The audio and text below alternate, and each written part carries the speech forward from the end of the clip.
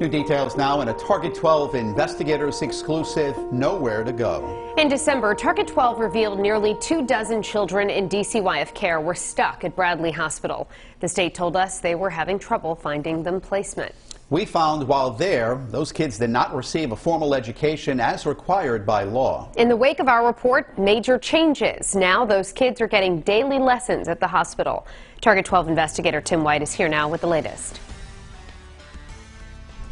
As we told you in December, for several children in DCYF custody, the psychiatric hospital was their home for months, despite the program being designed to last only about 10 days.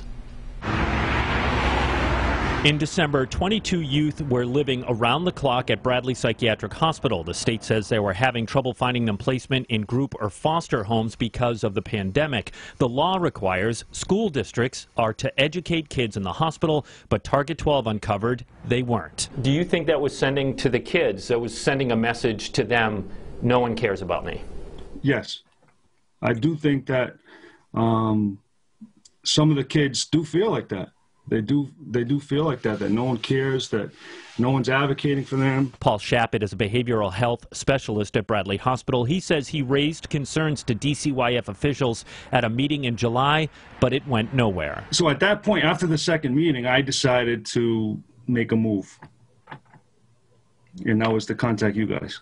Target 12's reporting found some school districts said they didn't know when a child had been admitted to Bradley. Now changes. A new DCYF policy memo issued 2 weeks after our report requires DCYF immediately notify a school district when a child is admitted to Bradley Hospital. Every 7 days, a caseworker must confirm kids are getting schooling. If they're not, the case is elevated to DCYF's Executive Legal Counsel for action.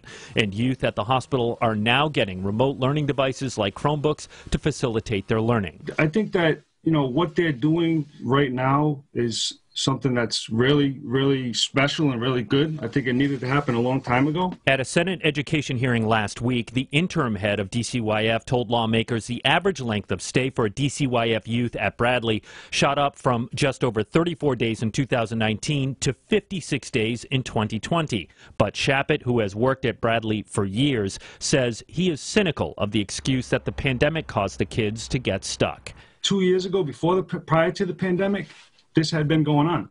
So if the pandemic wasn't happening during that time and I had come out and said something about it, what would have their answer been then? There are signs that the length of stay is decreasing. DCYF says as of February 11th, 15 youth in their care are at Bradley, down from 22 in December. With the Target 12 investigators, Tim White, 12 News.